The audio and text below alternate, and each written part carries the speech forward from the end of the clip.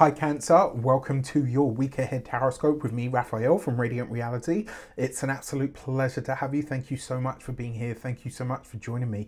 Quick note, these are for your sun, moon and ascendant sign. Check them out for all three. Use your own discernment. Before we start, as always, I would like to bless my decks of cards with all forms of love, light, peace, prosperity and abundance. And I pray that the messages that come through are ultimately clear and concise. They help you all on your path to your highest vibrational good. So,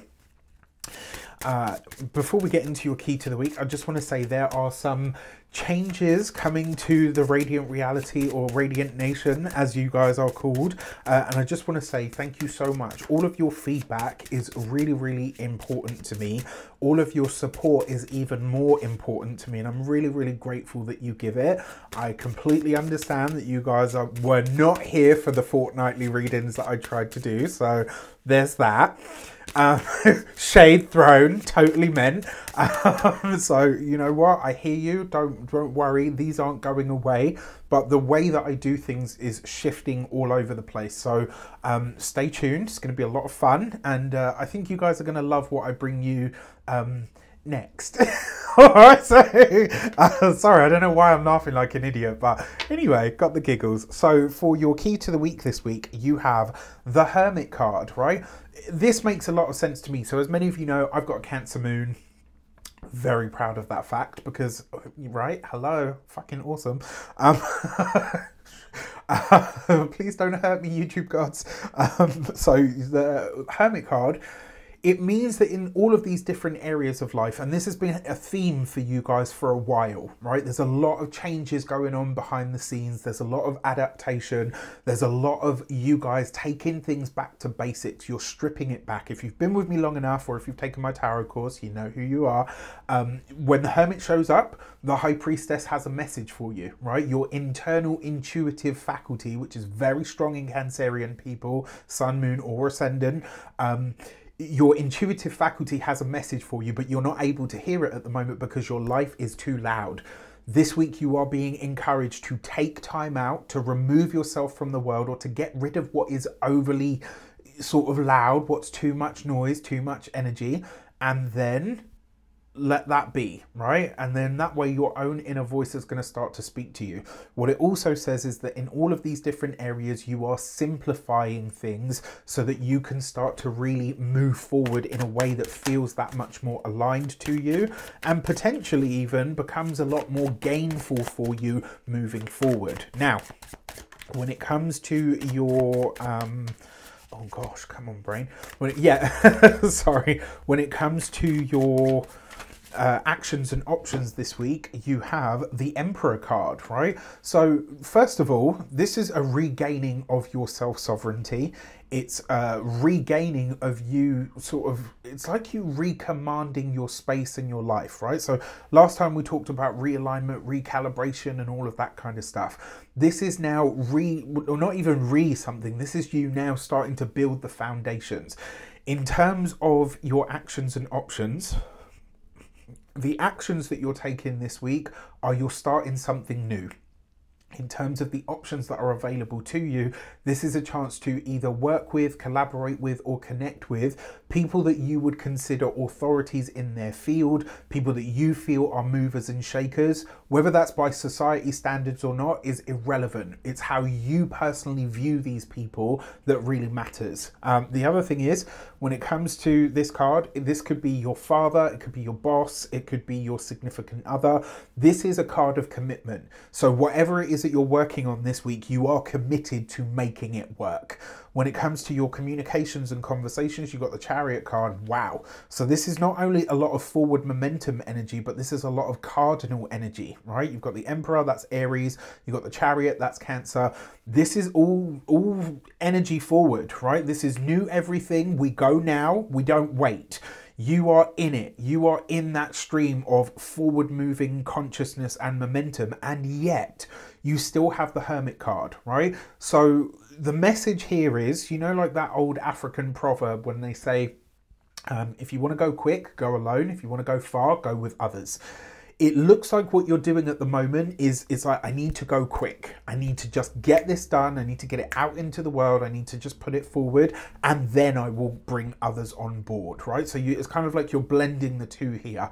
Now, when it comes to your communications and conversations, this is going to be a very busy week, right? Just telling you straight up, the Chariot card, there's going to be conversations 2 and 3 and 4 a penny, and yet you've still got the Hermit card, right?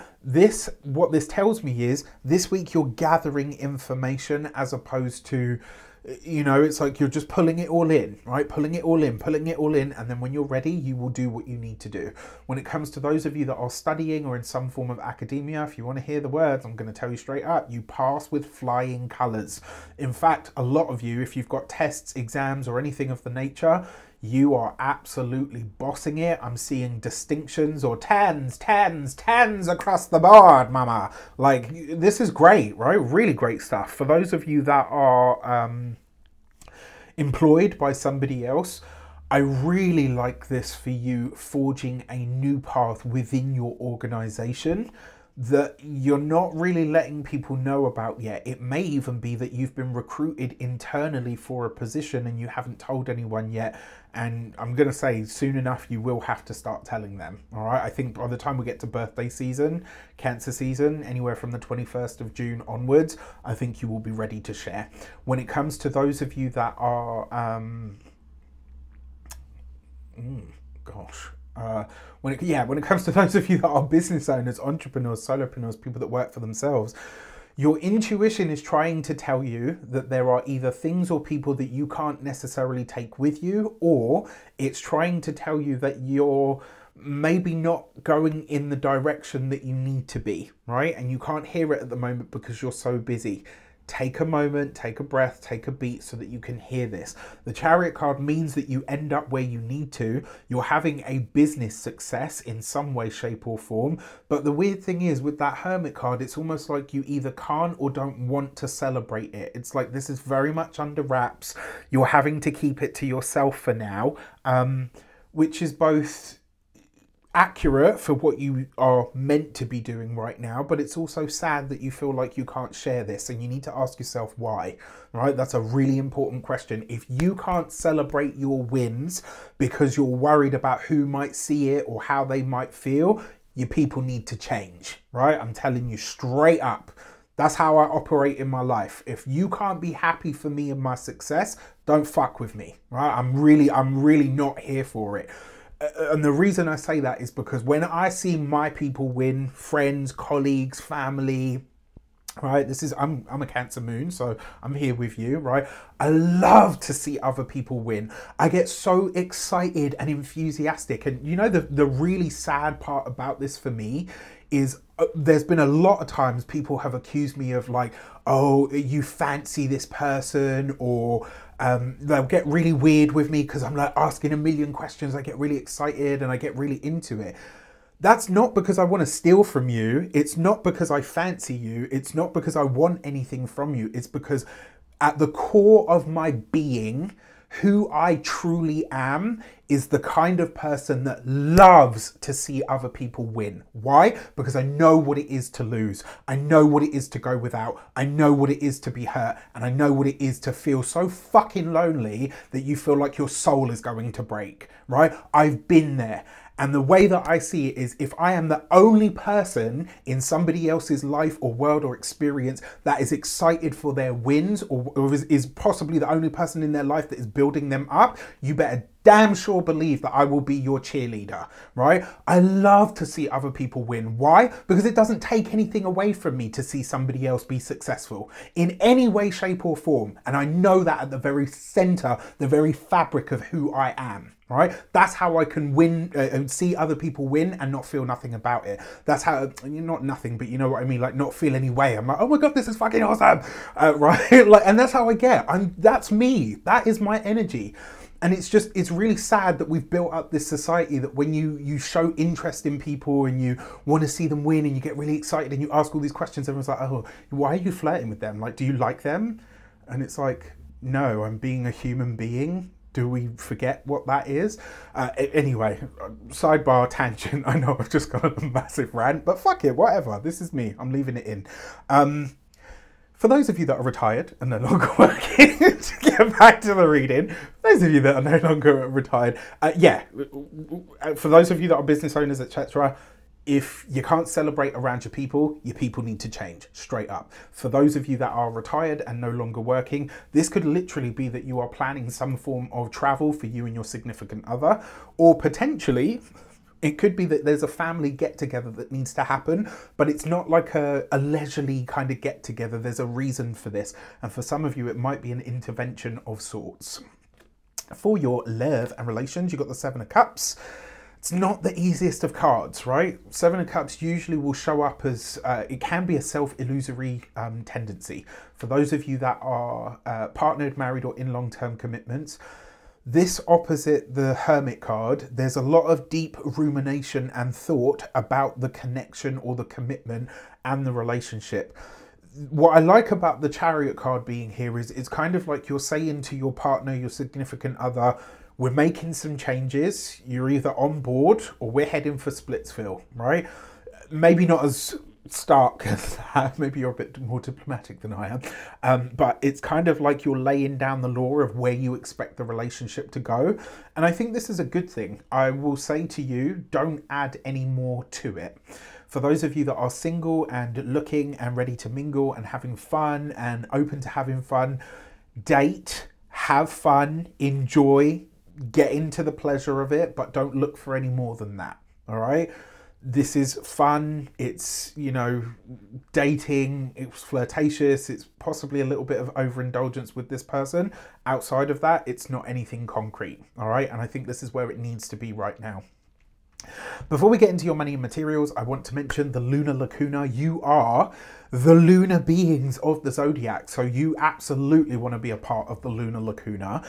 What is it, right? We're talking astrology, we're talking tarot, we're talking numerology, we're talking energy work, syncing you and your energy work, should I say your energy system, to the cycles of the moon. It's moon manifesting, right, in a short sort of way to say it. So if you want to be a part of that, you can pay annually or you can pay monthly. It's completely up to you.